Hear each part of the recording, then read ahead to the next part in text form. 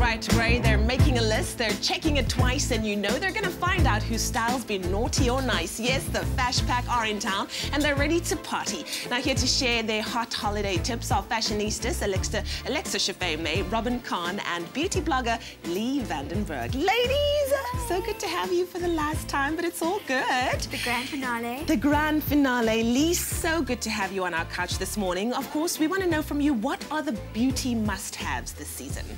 There are so many, but there's actually one trend I want to focus on right now. Yeah. It's kind of a mix of beauty and fashion. It's these super cute foil tattoos. Ooh, How much do we love? Love them. Beyonce actually is a huge fan. She is. Yeah, big fan. Now, what's nice about these is they're perfect for the silly season because there's no commitment. You can slap them on, you can jump in and out of the pool, and when you're bored, you just take them right off. Nice. And my top tip to wear them actually is to mix it up. Can you see here?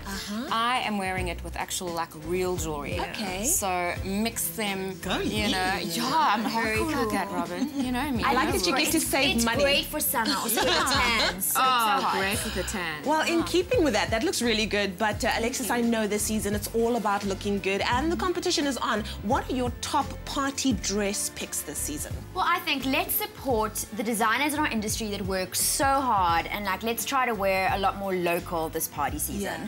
So there were 3 looks for me that stood out off the runway this year that I thought would also make knockout party looks. The first one being this amazing Miri dress from Air. Now this dress can actually be worn 12 different ways, and it's no joke. I've seen it in action. So you will never run out of options this party season. So that one is amazing. Okay. And then, you know, we do tend to indulge a little bit, and maybe our curves get a little bit curvier over the season. So you want like a really flattering, amazing Trickham dress. Yeah. And this twist, this monochromatic twist dress from Rough Tongue is just simply the most flattering thing I think that exists. It is really spectacular. Awesome. And then just for that, you know, pool sundowners, you know, pool to party, you know, those all occasions. Stunning. Michelle Ludick did this beautiful caftan dress that I think is just spectacular any way you wear it. Wonderful. So with those 3 in your closet, I think you can have an amazing festive season. Yeezys. Thank you so much, Alexis. Now, of course, Robin, we're going to be attending a lot of parties over the next few weeks, and we need things to talk about. Do you want to recap some of the top social media stories of 2015? I had 3 favorite fashion moments on Instagram this year, and one of them being the Beeb taking off his shirt for a well-known underwear brand. We love him. He's just eye candy. He's everything. For every age and every stage. Yeah. But shame, his poor girlfriend in the ad, Laura Stone, she got a bit of hate mail. She got death threats. So, yeah, it's. She was never ready. No, she was never ready.